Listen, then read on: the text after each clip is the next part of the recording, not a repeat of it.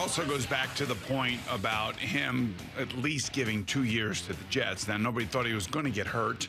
And you remember he always talking about, I made a commitment to them, and, we'll see how this year goes, assuming that if they had won to the Super Bowl, maybe, just maybe, then he would have retired.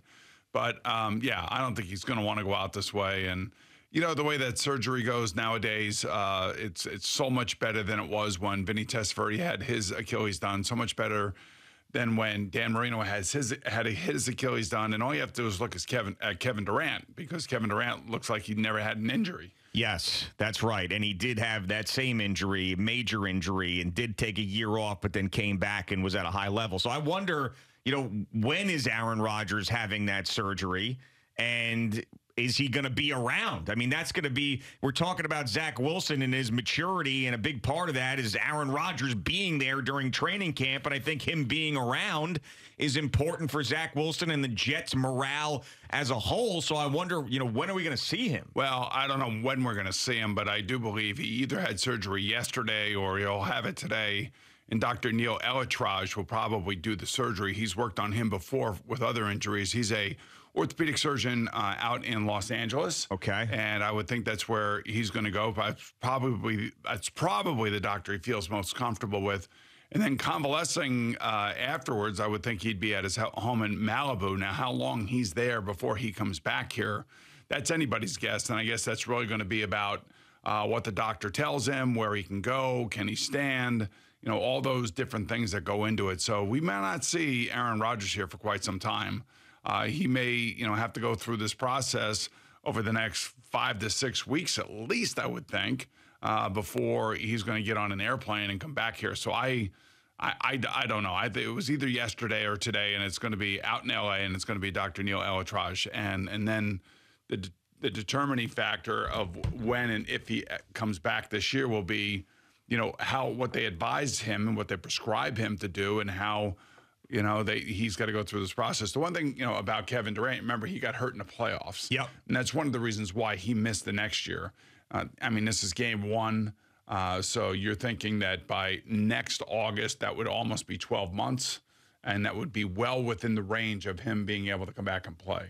Yeah, and also I was listening to Jerry and Al, the warm-up show, and Jerry said he heard an interview with Dan Marino, and Dan Marino said that this is not his plant foot, which is something that we hadn't really discussed, and I think that's an important point, the fact that this is not the foot that he's going to be, dropping back, planting, and throwing off of, which is a positive if you're looking for a silver lining. But I do think it's important that his presence is around, and I'm sure the Jets said, listen, do what you got to do. Go out there, use the doctor you want to use. You've got carte blanche. We don't care. We know you're going to do the right thing. And Aaron probably wants to get away from it. If you looked at his Instagram post, it seemed very emotional. I wouldn't be surprised if he was out there in Malibu trying to clear his head and get over all of this. But at some point, he should be back. Yeah, depending on what the doctors tell him to do. You got to remember, as much as he would love to be back with his teammates, I'm sure he'd like to be involved. But, at this point, going to L.A. and getting the surgery done, I don't suspect that he's going to be on a plane back here immediately. I don't see that. And again, I'm just speculating. I just think that, the convalescing over the next 5 to 6 weeks at his home in Malibu would probably be the thing that would be the best situation for him. Plus, he's got to go see the doctor and make sure that the surgery's clean, that there's no after effects from the surgery. And, there's all sorts of things that could happen. So really what you got to hope for is that, that he gets on the road to recovery. He goes through the rehab process and then is ready to, go, get going for next year. And like I said, he's well within the range of being ready to go next year. 9 to 12 months, they say. He's had other injuries he's come back from, and I would suspect that he'll come back from this. And like I said, he basically said during Hard Knocks or around Hard Knocks and interviews after interviews that, he committed to the Jets for at least 2 years. Yeah, so that means that he should be playing next year as long as he stays in this same mentality, which is that he's going to rehab and come back and play, and that's what it sounded like from the Instagram post. Now, the thing that the Jets have to keep an eye on, and their fans need to keep an eye on, is who could be available later in the season, not so much now, if things aren't exactly going their way. Because Zach Wilson could be okay. Maybe he's better than all of us expect, or maybe he's horrendous. And I don't think that the Jets, if Zach Wilson is bad, are going to just sit there, sitting on their hands, saying, woe is us. This is not the group that is going to be doing that. Not now, they're not, especially after 3 years of building to get to this point. Exactly. So they're not going to let this thing just go right down the toilet because of the quarterback. And as we know, they've got two guys on the roster as it sits here right now, Zach Wilson and Tim Boyle. And chances are both of those guys are not going to take this team to the promised land. So let's say Zach keeps them on track. They're right there, maybe a little bit worse than what we expected because obviously there's a huge drop-off between Zach Wilson and Aaron Rodgers. Aaron Rodgers to Zach Wilson. We get around the trade deadline. And a team that's playing tonight, let's just say, is having a miserable season.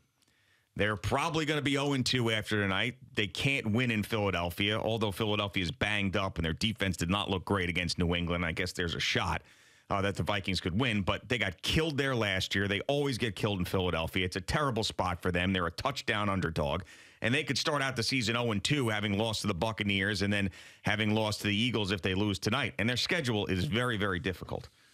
What happens around the trade deadline when Kirk Cousins, who's on an expiring contract, is on a team that's 1-6? I think his dead cap number is about $40 million, though. So that you would have to, the Vikings would have to say, okay, we'll eat that. We'll move on from him. We'll get a second-round draft choice or whatever, if in fact that was even a possibility for the Jets to fit him in their salary cap. They could move money around. Everybody can do different things. His base salary is only like $10 million this year. Right. So it's really about the dead cap number and whether or not the Vikings can absorb that. Yeah, and I wonder, too, at the trade deadline, if it's the same as if he was traded in the offseason. And that's something that I'm trying to find the answer to, But the nuances of the salary cap are very difficult to find on the internet because only really general managers know this stuff. So I wonder if he was traded before the season started, yes, that dead cap number triggers in. But if it's at the trade deadline, is it the same amount of money?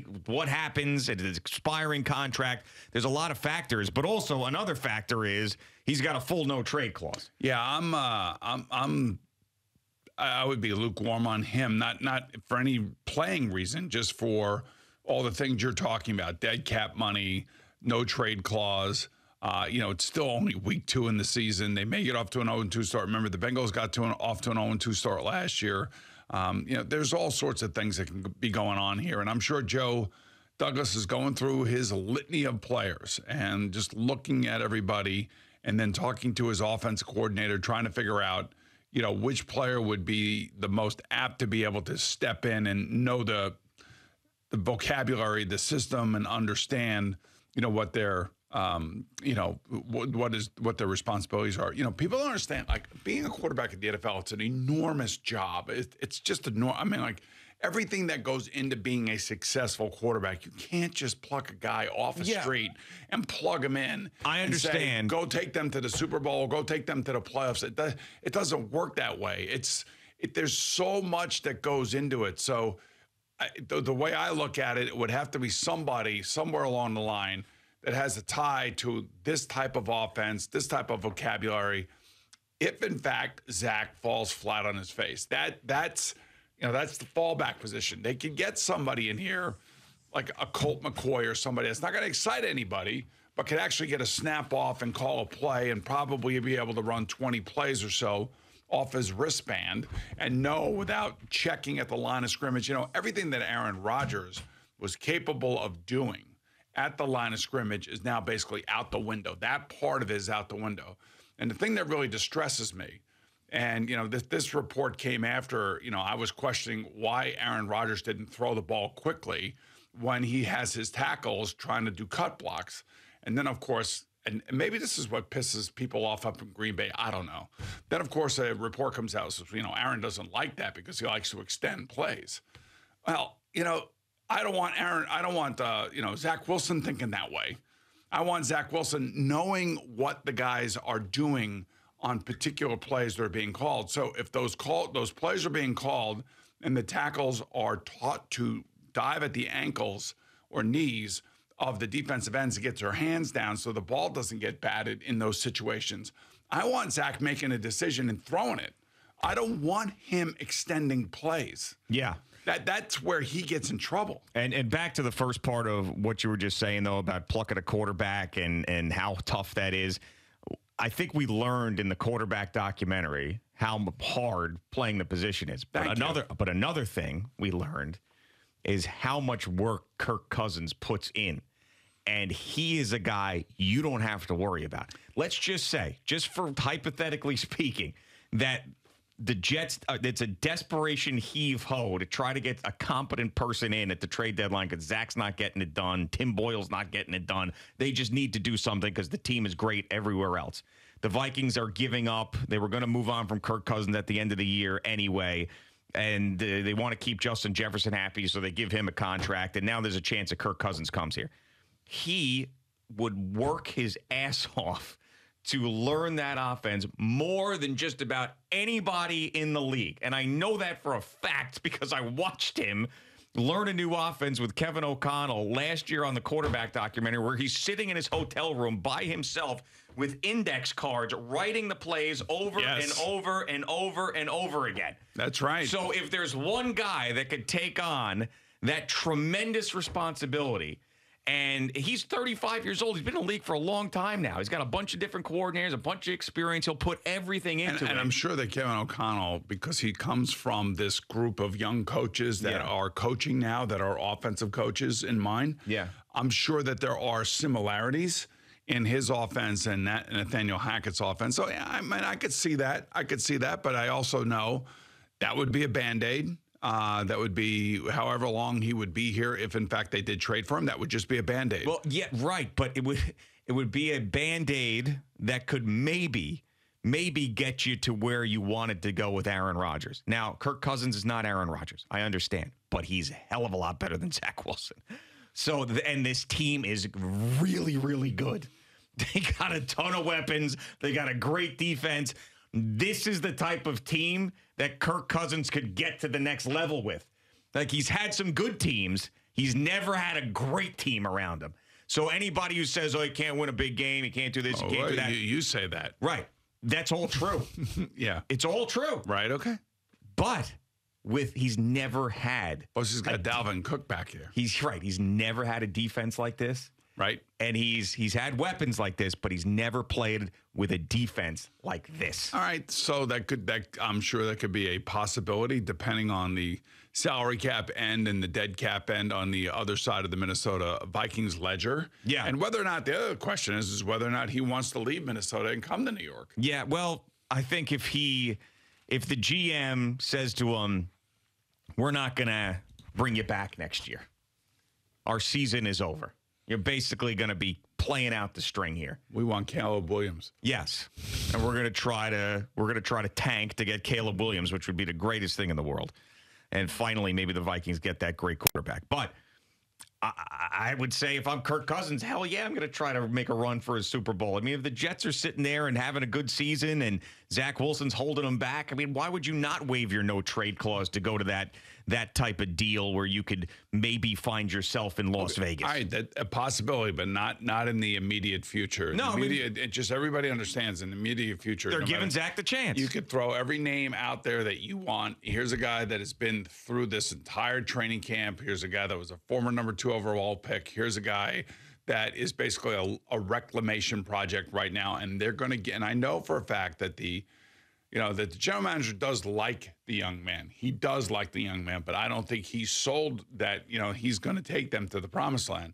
What is amazing to me through all of this is that part of this whole big Aaron Rodgers picture was the reclamation of Zach Wilson. It's now sped up to a point where he's going to be the guy that's going to be asked to do it.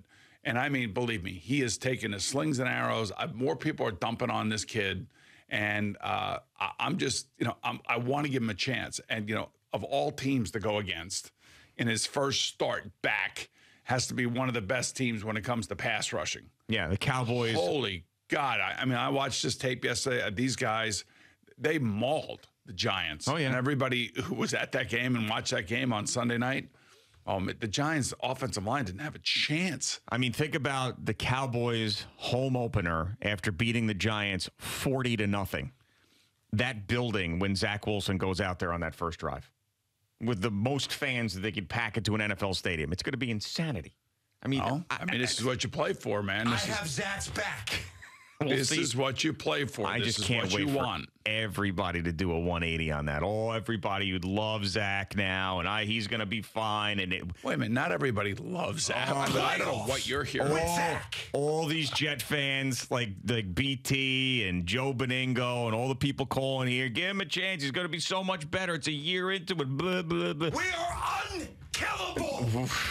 We'll see. I mean, what is it with the screaming and yelling going on around here, Al?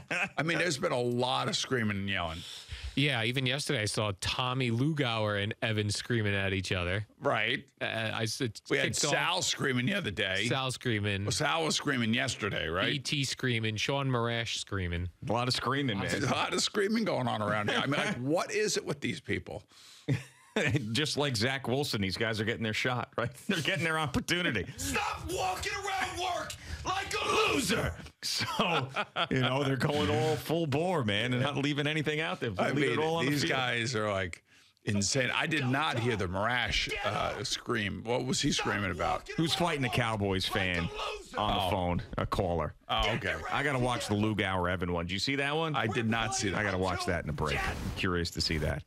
Thanks so much for watching the video. Please like and subscribe. And don't forget to hit the bell so you're notified when we're dropping new content.